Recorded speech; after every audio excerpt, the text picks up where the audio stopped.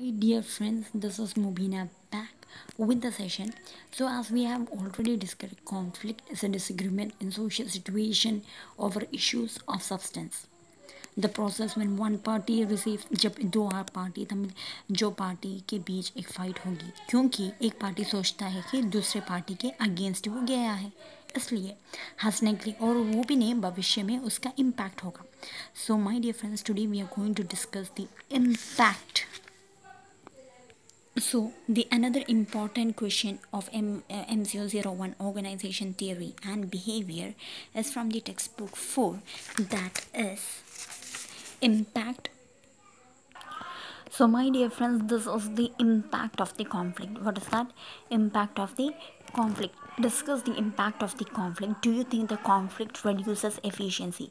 This is, I think, 5 times it has been repeated, this question. Impact of conflict. दोस्तों, before going in to the explanation I would like to say that impact समझो कि आप you and your friend is fighting, you and your best friend has fight. What are the main things it will affect? First thing is that you will not speak with them, isn't it? आप you will not say your matter with him. वो यानी कि राजू और रोहन के बीच में clash होता है. राजू की बात भी नहीं कहेगा, रोहन की बात भी नहीं कहेगा. दोनों एक दूसरे से नफरत करेंगे. They will keep an aggression. दोनों एक दूसरे को मौका नहीं छोड़ेंगे दैट कब मैं उसको नुकसान पहुंचाऊं. यानी कि what can I do, isn't it? ये सब पॉइंट आप माइंड में रखें और इम्पैक्ट ऑफ कॉन्फ्लिक्ट में ध्यान दें. The question is discuss the impact of conflict. Isn't it? Impact of conflict का मतलब ये है कि अगर आप झगड़ा करने के बाद उसका इम्पैक्ट क्या होगा. नॉर्मली क्या होगा, राजू और रोहन फाइट हो गए, यानी कि एक दोस्ती एक दिन दोनों की दोस्ती फुल्ली बर्बाद हो जाएगी. या one day what will happen, either the patch up or the breakup of the friendship will take place, isn't it? Sometime it can be positive, sometime it can be negative. That is the impact of conflict. Understood? Impact मतलब आप ऐसे ही सोचिए, your two friends are there, what will happen if one is fighting and the other one is same thing. So let's start.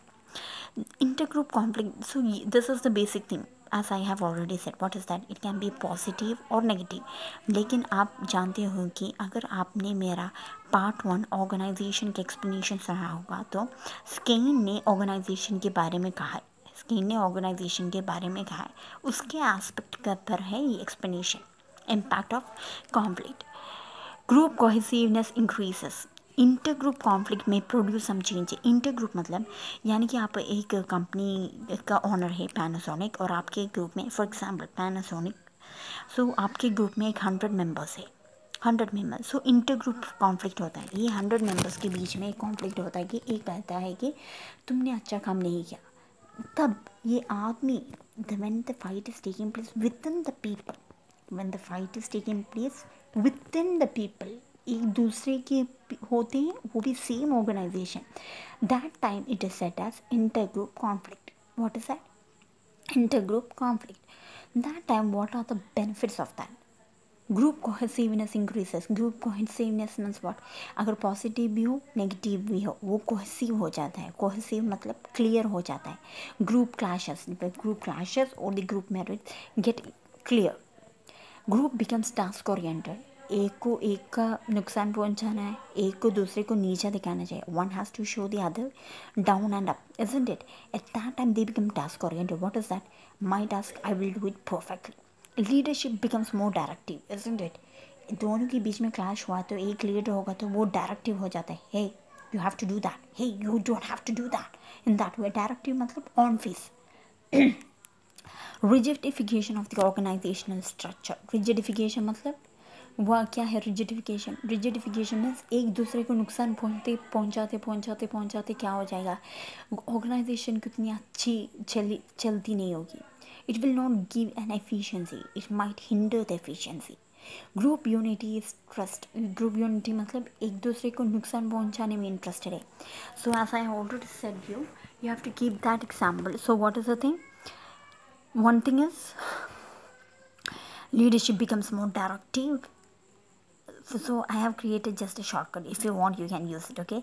D, that is leadership becomes more directive. C, group cohesiveness increases. T, group become task oriented. R, rigidification of the organizational structure. S, groups unity trust. So that आप link भी कर सकते हैं, यानी कि कोई points भी नहीं मिस होएगा. If you want you can take it, otherwise is fine. Then prolonged conflict. Prolonged conflict मतलब your conflict or your fight is staying for a very longer period of time. आपकी झगड़ा कुछ समय से हद से ज़्यादा हो जाती है, तब उसे हम prolonged conflict कहते हैं.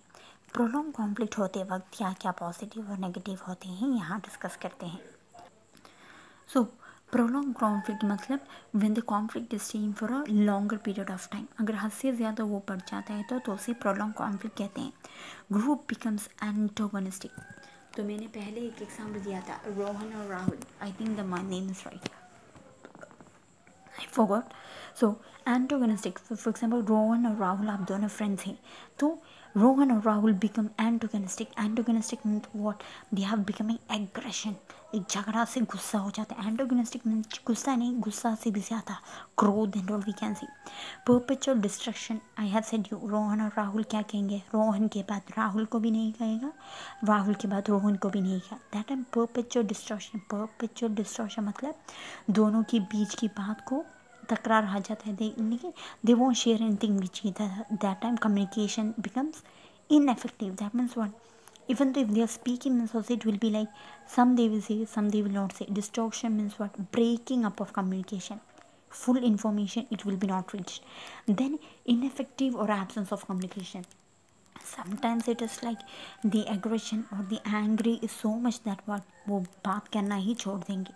Group applies a double standard. That means what, it was just like you have to do, you should not do, but after aggression it will be like, hey, do it now, if you don't do it I will do that. Double standard it becomes.